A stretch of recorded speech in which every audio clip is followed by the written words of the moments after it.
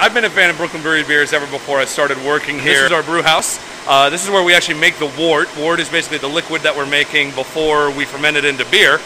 So what we're doing in here is we have a couple of different vessels. The very first one, we mix in all of the grain in with hot water, and that extracts the starch out of the grains and converts it into simple sugars. So the folks in this area are loading bottles onto the bottling line here, and they're putting the beer in the bottles, the cork in, and the labels on, and running it through here to be packaged in the cases. Bottling line is one of two in the entire world, actually. It's brand new for us. It uses brand spanking new technology that allows us to do regular 12-ounce bottles of beer, which are actually like already carbonated. When we get it up on those 12-ounce bottles, it can run at 7,000 bottles an hour. It really does just fly. It's a really cool sight to see. The hardest part about keeping things running in here would be the timing, I would say. Making sure that you got the next brew followed just the right time after the one before it. Pretty hectic environment, like I said, but it's a lot of fun too. If you're into beer and into brewing, it's a great time. It's a lot of fun to be excited and